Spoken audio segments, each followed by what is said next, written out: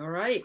Welcome to the Many Shades of Green with my co-host. Am I the host and you're the guest, or your co-host? Me? Maxine. It's my show, The Many Shades of Green. What are you talking about? That's Maxine's show. I'm just an observer. You're just presenting things. I'm presenting things. Excuse me. No, you're co-hosting. I look good if you see the show. I look good in a tuxedo with a glass of champagne, which is also about 40 years ago. Wow. So I want to preserve that image in my mind. Sure. Well, anyway, welcome to the show. Introduce our guest, Maxine. Yeah. Well, the crazy opening just brings about the crazy times. It's been quite a ride in good old US of A right now with we have a President-elect Biden and VP, glass ceiling shattering Kamala Harris, which is amazing, except we have a toddler in the White House who thinks everything's a fraud, except we know the only fraud is the toddler in the White House. So aside from that topic, we have an incredible guest who I've known for a while, and she likes to get dirty, which is the name of her podcast, Getting Dirty. She has a podcast as well. And she is Allison Turcan. She's a farmer and she manages, right, the Dig Farm. What's the title? What's your title at the Dig Farm? I like to call myself founder and farmer because I started the whole thing and now we're working the whole thing. Okay. Can we call you Madam Farmer?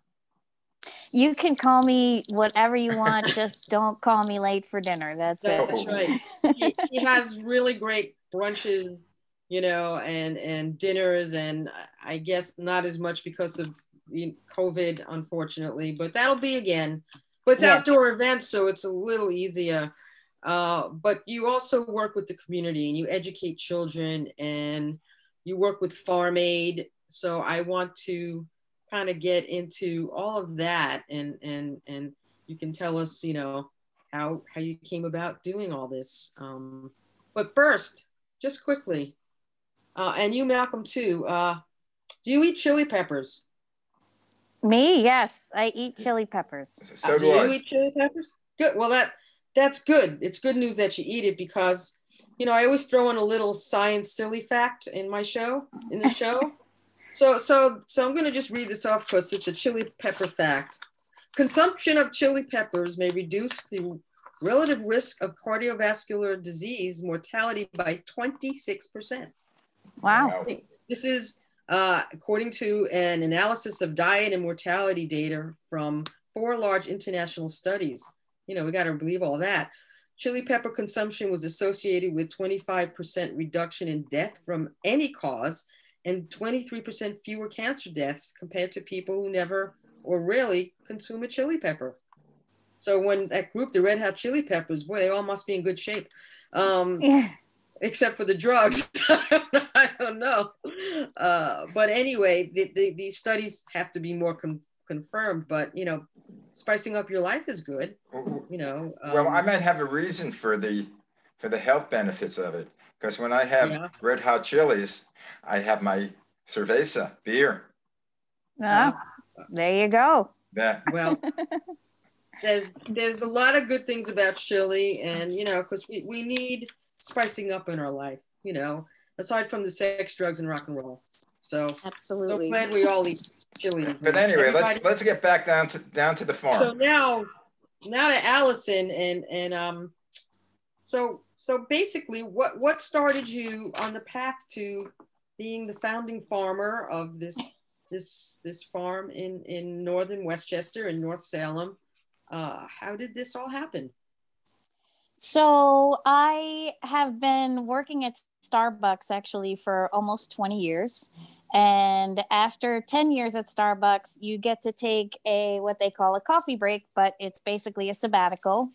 And I decided at that point I wanted to take my sabbatical, and I did something crazy. And I had what I call my Eat, Pray, Love year. And I went to France for a year. And I worked on 3 different organic farms because I always had an interest in it. And a friend said to me, if you think you want to do it, you should try it out and make sure that you love it.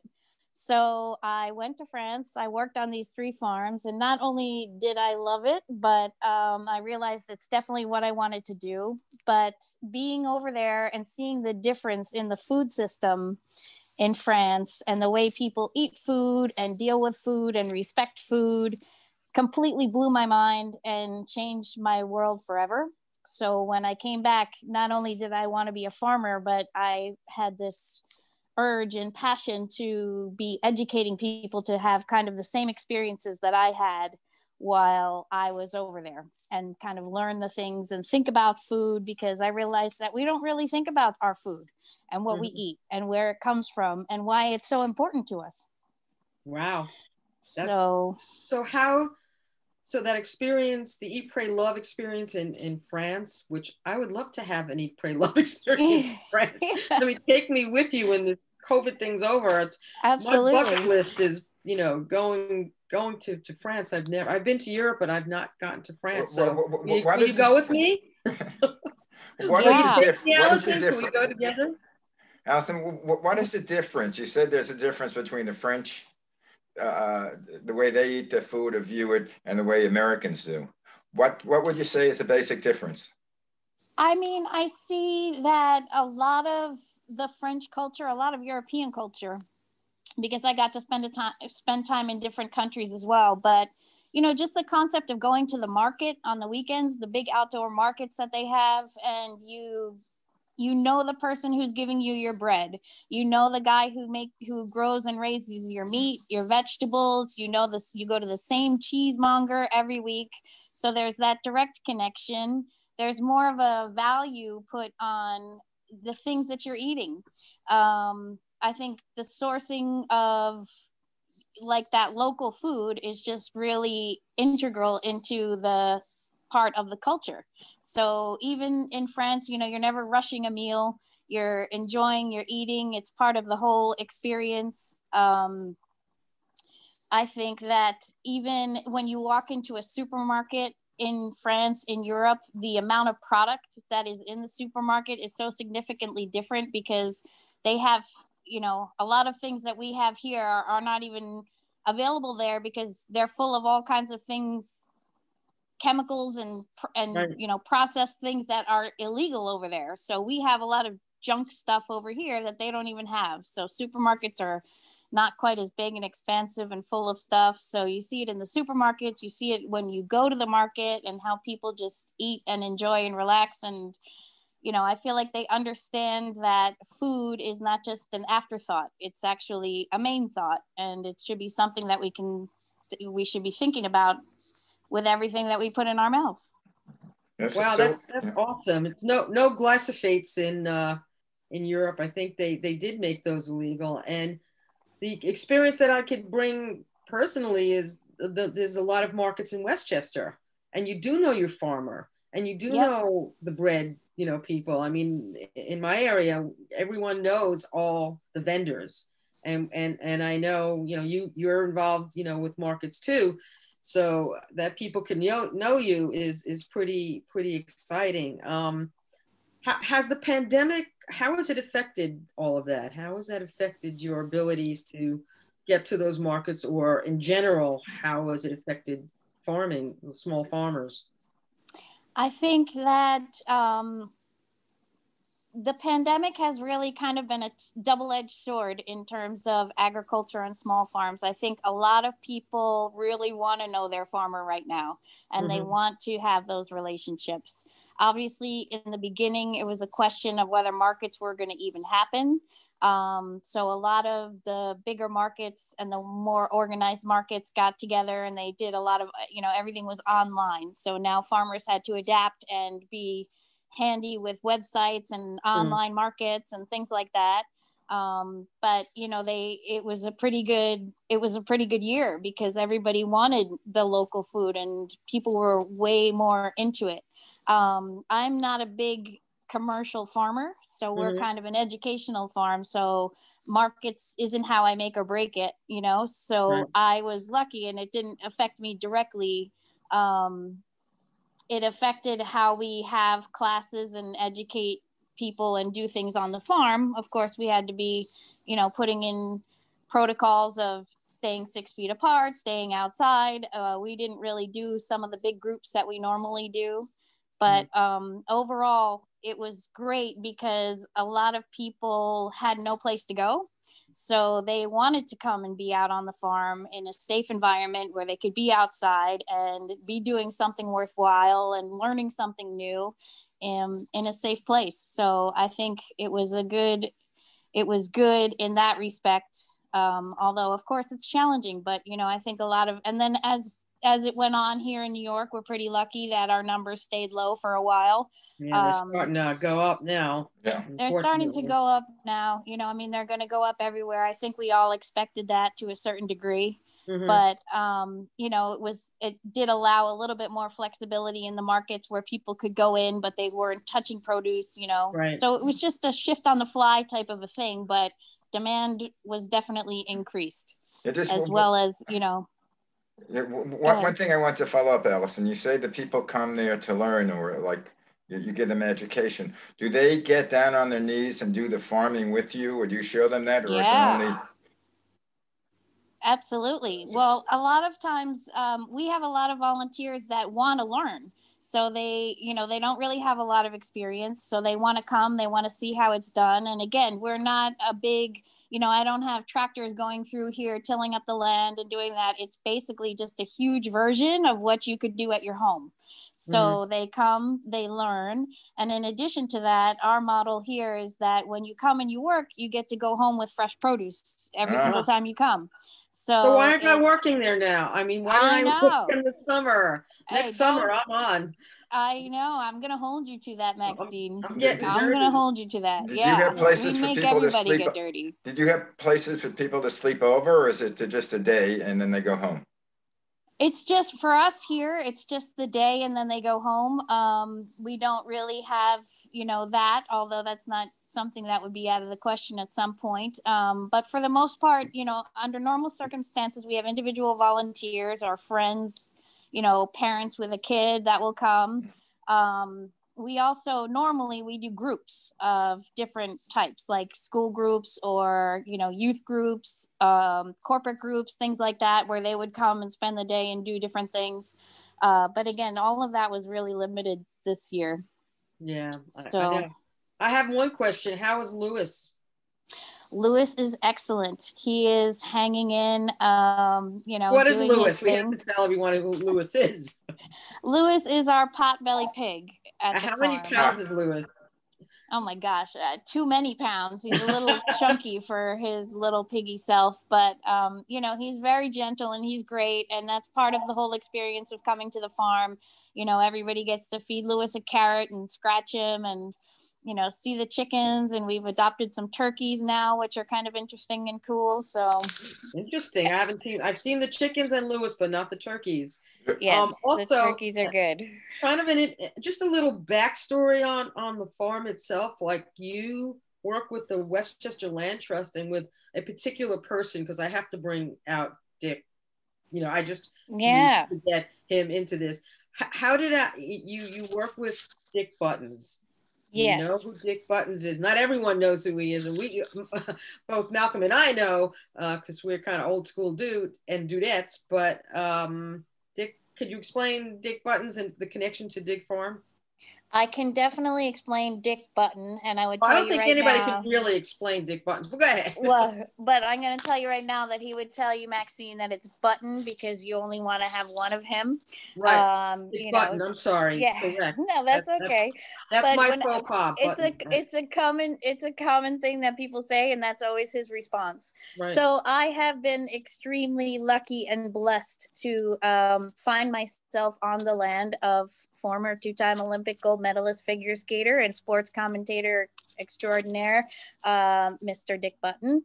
And so I came to this property. I've been here 5 years. And the first couple of years that I was here, I was with another farm that Maxine, Deep Roots Farm. Mm-hmm. Scott and Stormy were just starting out their farm, and I was just starting out my nonprofit. So I came, and we had a mutual friend, and Scott had gotten onto this land by way of a connection through the Westchester Land Trust, a farm match program. So at one point, Dick Button had said, hey, I would love to have a farmer on my land. And the land trust connected him to different farmers, actually, Tiny Hearts Farm.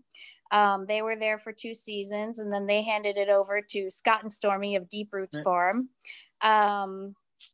And then from there, Scott and Stormy are big commercial organic farmers. So they moved up to 20 acres in Copake, New York, and that left this place to be taken over fully by Dig Farm.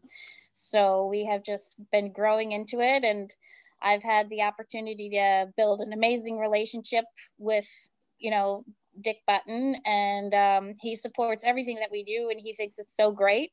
So we're just honored to be kind of manning the land over here on his property. Staying in Fantastic. North Salem during the pandemic, or did he go? No, did he stay, yeah. Why? He's been here on lockdown since March. Okay, that's what I thought. I'm just curious, when I hear you speak about the organic farming or or growing, somehow you take me to Michelle Obama when she was trying to do that at the White House, taking the kids through the different things. Have you ever got to meet her or to speak to her about what you're doing? No, but I would love to. She's such a, I mean, I obviously at that point when that was her whole mission, I was very excited because I thought that was a great, she was all about organic farming and teaching kids gardening and getting garden programs into schools, which of course is a great mission. But, our days are still going on, so you never know. Yeah. Maybe we'll send her a copy of the show and she can listen to it. She has her own podcast now. And I think Hillary Clinton has everyone's like, hey, it's a podcast on every corner. It's a podcast world. Well, this is a Zoomcast, and I think many Zoomcasts right now. It probably will come out because I just started this during the pandemic and realized, oh my God, I can see myself. That's exactly right. I know. Because I've been involved with radio for the last 40 years and doing shows and being a station manager. So this is relatively new for me to be on air. Wow. Yeah, I know. What do you hope to accomplish with your educational things in organic farming? That's a great question. I personally, so our mission at Dig Farm is reconnecting communities to the natural good of the farm. So what we mean by that are, reconnecting. So these are all skills and things that people knew at one time or people appreciated. So I really hope to encourage and allow as many people as possible to have experiences that make them think and have them open their eyes to think about where their food is coming from, how their food is grown, why it's important. So as many different, Maxine mentioned that we do the Sunday brunches, and that's for people who don't like to get dirty, but just like to eat good food. And it's good. So they can come and I volunteer. You're in. I have a seat ready for you. But some people want to learn, and especially kids, when you get kids in there and you let them pull a carrot out of the ground or pull a tomato off the vine and eat it straight away, teach them how to make pickles, from cucumbers, all of those things. So just kind of doing my part to spread light around the subject of food. Yeah, it reminds me of when I was selling radio. A lot of my clients were restaurants, and not the big restaurants, the chef-owned restaurants. And I had occasions to go shopping with them in the market or seeing them in the kitchen. And I never saw a group of people that enjoyed what they did. And literally, when they would go in the market and touch the food and smell it, it was a delight in their face. Or when or in the kitchen when they were chopping it up and smelling what they did and throwing the sauce in there and tweaking it. It was, they loved it. And you sound the same way with what you're doing. Yeah, well, I mean, I started out as a foodie and I love to cook myself. So Mhm. just like that, and what's better than cooking, is cooking food that you grew. Yeah. So it's pretty much a full circle thing. And that's part of the things that we teach too is cooking food because sometimes, for example, you'll get a CSA share from a farm or you'll go to the farmer's market and you'll see produce that you don't know what to do with it or you've never experienced it before, like a kohlrabi or something like that. And we try to focus on doing things with random produce and show you how simple it is to be able to eat and enjoy that. We teach things like canning and preserving and dehydrating and, all of those old school skills that help you to get the max out of what you're growing in your garden or what you would I get at a see. farmer's market. What is Yeah. kohlrabi then? What is kohlrabi? So kohlrabi, it's kind of a cool, funky looking. It's round. It's the size of a baseball, a softball. It's got little leaves growing out of it.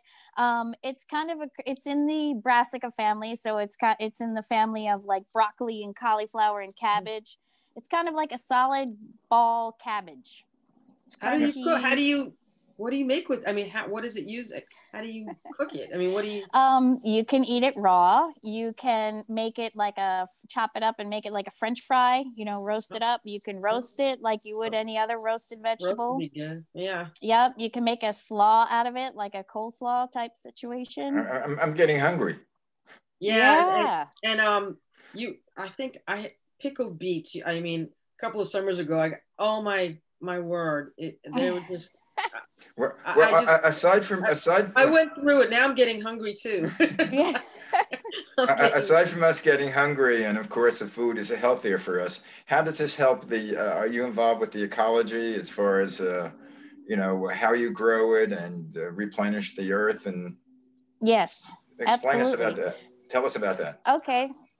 So, we have here in Westchester a very healthy organization called the Bionutrient Food Association, the BFA.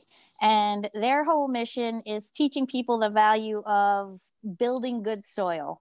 So it's regenerative agriculture, basically, is what it's called. And I like to think of it as it's a step beyond organic. So it's not only not putting pesticides or chemicals into your ground, but it's also building healthy soil.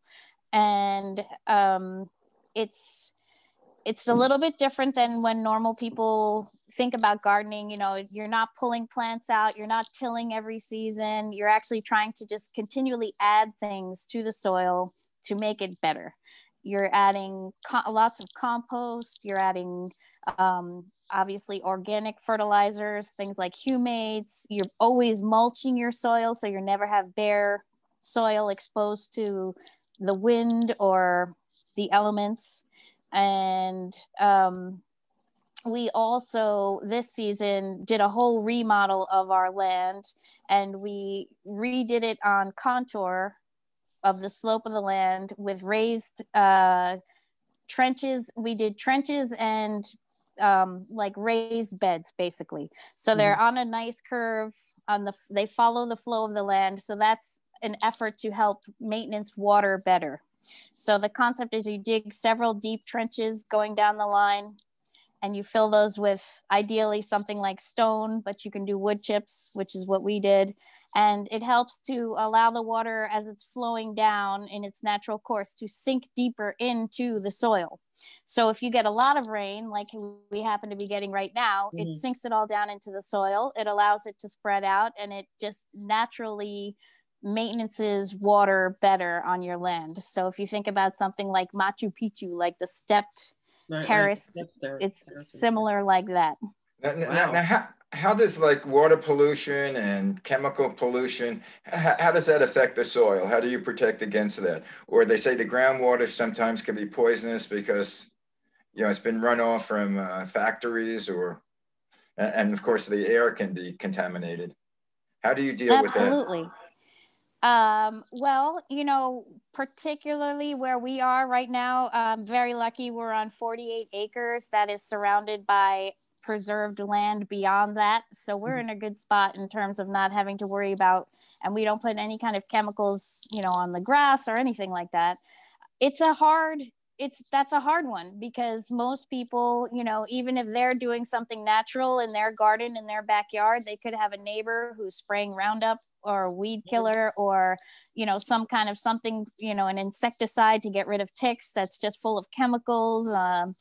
Everything that you put on the ground goes into the ground, goes into the soil, ultimately gets into the water.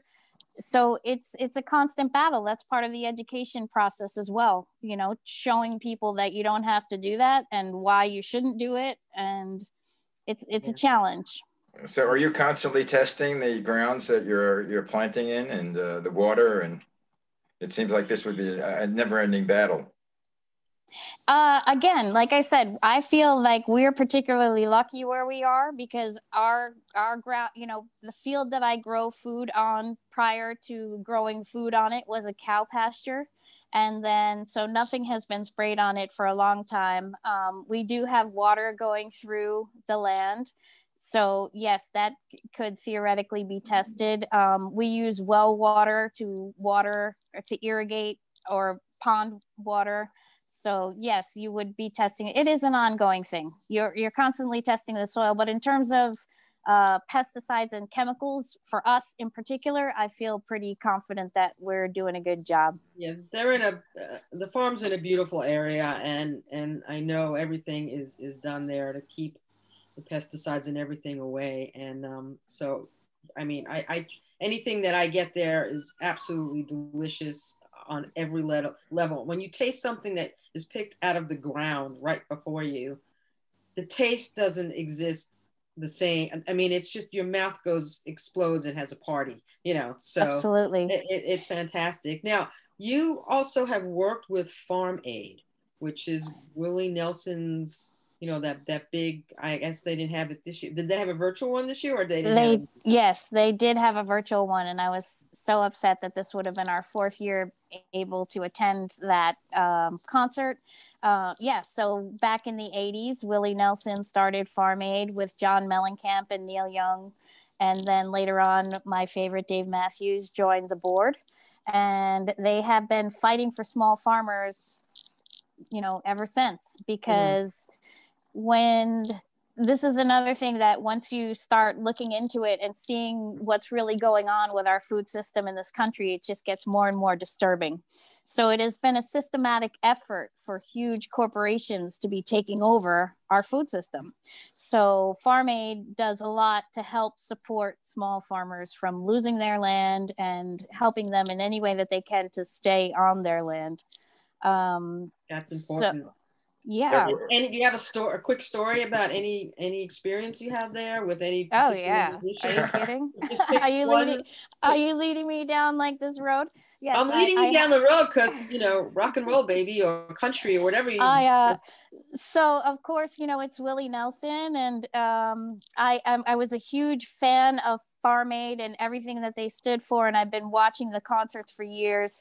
And then through the opportunity of being part of the podcast that I get to do, of course, the natural next step was to go to Farm Aid as media and be able to interview a whole bunch of people, farmers, as well as some of the musicians. So one of my additional favorites is Willie Nelson's son, Lucas Nelson. And if you haven't heard of Lucas or Micah, who is Willie's other son, they are incredibly super talented. So we get to Farm Aid the first year, and we check in, and we're in the media tent, and they have a whole sign up list of the people that you can sign up to interview. So I look down, and there's Lucas Nelson's name, and I'm all excited. So I write my name down, and I say, okay, maybe we'll get this interview. Who knows? So we're going around throughout the day, and they're very super organized. And I'm interviewing a girl from South Dakota, and she's telling me about, you know, the Dakota Access Pipeline and all of these important things. And I see behind me, I get the signal to wrap it up because we got the phone call. We got to go. So we wrapped up that interview really quick. We made it back up to the media tent, and they escorted us backstage where we got to walk onto Lucas Nelson's bus. right after they had performed on stage. And Awesome. as you can imagine, he's Willie Nelson's son. So you can imagine it was kind of a little like Fast Times at Ridgemont High going in there. The Magic Dragon. It was a little bit, but so I got to interview Lucas Nelson on my first trip to Farm Aid in the back of the bus. Wow. So that was exciting. Now, as a product of the 70s, my question is, did you get a contact high? You know, I was so giddy that I don't even know if it was that or if it was just probably the a combination. Now, quick question: Can I, being in Los Angeles, can I avail yourself to your product? Can I avail myself to your product? Do you do any mail order, or can I order it, or? No, I really don't, because you know, we're basically pretty local, like I said. So I'm not everything that we do in terms of canning or making food or things like that stays right here. 99% of it is given away to people who come to the farm or friends and, you know, people that visit, volunteers. So no, I'm not really producing anything that I'm going to be selling to you in California, but you're welcome to come and visit and I'll feed you really well. You visit. You have the salads. I'll bring the wine. That's a deal. That is a deal. That sounds like a plan, you know. Anyway, guys, it looks like it's the end of our half hour, believe it or not. Oh, man. I didn't even get my what's your shade of green today question. So okay, quickly, go for it. Well, since this is no time limit, go for it. Well, there is. No. Shade of green. What's your shade of green today? We'll end with that. My shade of green today is olive egger green, because I am thankful for the eggs that my chickens produce for us here that we all get to share and enjoy. So olive egger green. Okay, I want breakfast. I'm coming over. Okay, anytime, my door is open. Either way, I don't know. And then you also have a podcast on a radio station. What is that? It's HudsonRiverRadio.com. It's internet radio, and we do a weekly podcast on Monday nights. It's broadcast live, and then you can access it anytime on HudsonRiverRadio.com or Spotify, and it's called Getting Dirty. Okay, as I say, check it out. I'll be glad to run that on MalcolmPresents.com. Thank you so much, Malcolm. Yeah, anyway, it's great meeting you. It's great meeting you, Maxine. It's good to meet you. Yes. Anyway, thank you so much. I don't know whether we'll have a show Thanksgiving or not, but everybody out there, have a happy Thanksgiving. All right. Well, I think we got one next week, but the week after, probably not. Bye. Thanks, Allison. Bye, guys. Thank you so much. Posted. Okay. Stay well, okay? Yes, you too. All right, guys. Bye-bye.